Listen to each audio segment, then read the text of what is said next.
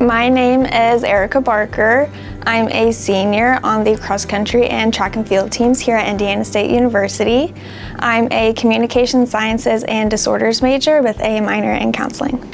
Aside from knowing that Indiana State was a university that was going to allow me to prosper in both my academic and athletic goals, athletically, I was looking for a very close-knit, bonded team. That was something I lacked when I was in high school. And coming on my visit here at ISU, it was undeniable, just like it truly is a family here, and it's something I feel so lucky to be a part of and welcomed into.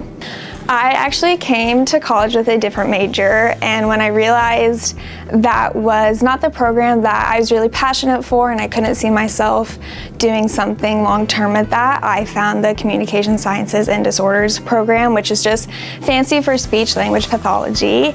And I took one class and I absolutely fell in love, and I changed my major my sophomore year. And truly it's an amazing program. The faculty and staff are so amazing.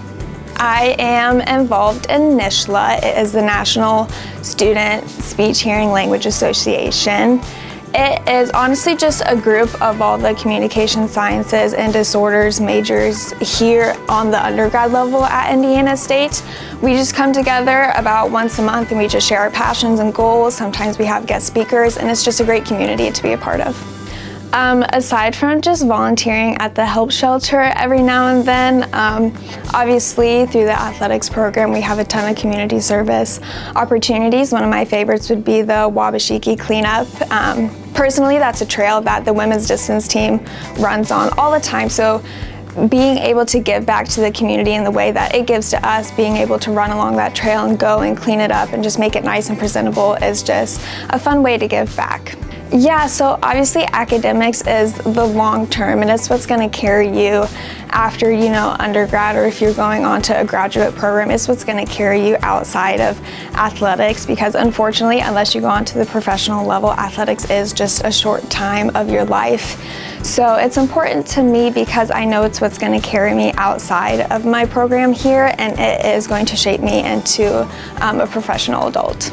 In my downtime, I do enjoy hanging out with my teammates, going and visiting my family. Also, like I mentioned, volunteering at the help shelter, being around animals. Yeah, those are passions of mine.